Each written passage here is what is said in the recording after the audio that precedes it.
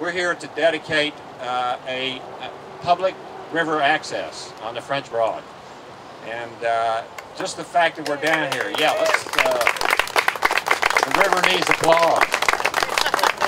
This is what RiverLink started in the red with Gene Webb Park down at Haywood Bridge, with French Broad River Park, with the parks along Amboy Road, and now we're all going north toward Madison County.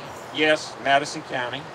And that's a beautiful part of the river, and this is sort of the first venture from the city to its neighbors, Woodfin and beyond. What a cool thing that's going to happen, like public access to this river. Again, X number of years ago, not that long ago, nobody'd be on the river, right? Dirty, yucky. Now you go across 240, you look down at the river, and you can see that they're probably jumping from one craft to the next. So this is really like an amazing partnership and really great work that especially RiverLink has done. Talk about the history of this site right here, because we're standing on history. In the first decade of the 20th century, this was one of the most popular spots in Asheville. Riverside Park.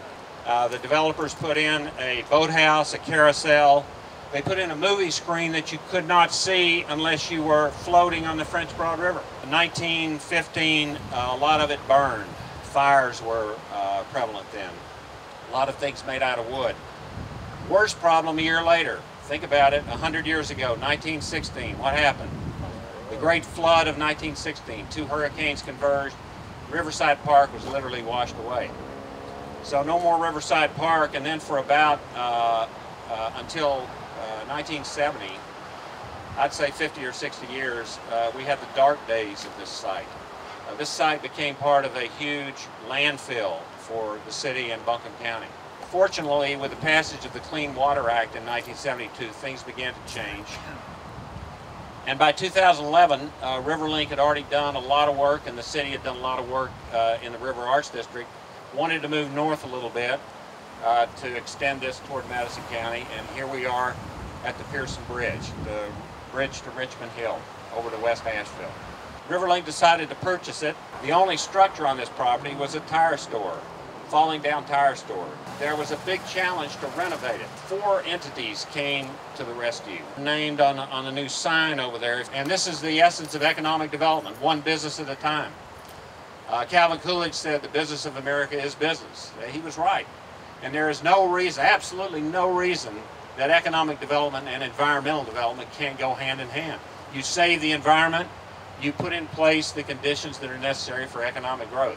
I think the other thing that characterizes this community is if you just try hard enough for long enough, you can do anything. I've been so inspired by RiverLink. It's been really a pleasure for the Tourism Development Authority to be able to partner on this project. The funding is available from our Tourism Product Development Fund. And when people come to Asheville and stay overnight in hotels, they pay an occupancy tax, and we reinvest most of that into marketing that brings more customers to our community to support our local businesses. And as we are able to grow that pool of resources, the Tourism Product Development Fund gets bigger too and enables us to do these kinds of great projects for the community. You know, our money has been able to facilitate projects that are fun for the community, enhance the quality of life for people who live here, and also help to make Asheville a better place to visit. You ready? Yeah. 1, 2, 3.